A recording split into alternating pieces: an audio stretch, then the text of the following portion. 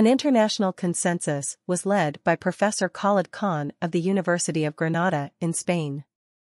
Professor Khalid is one of the top scientists worldwide, having been ranked in the highest 2% of all researchers by Stanford University of the USA.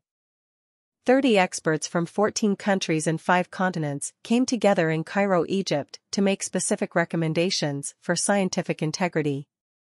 The project was supported by COMSTECH, the scientific arm of OIC, the international organization of 57 states, the second biggest after the United Nations.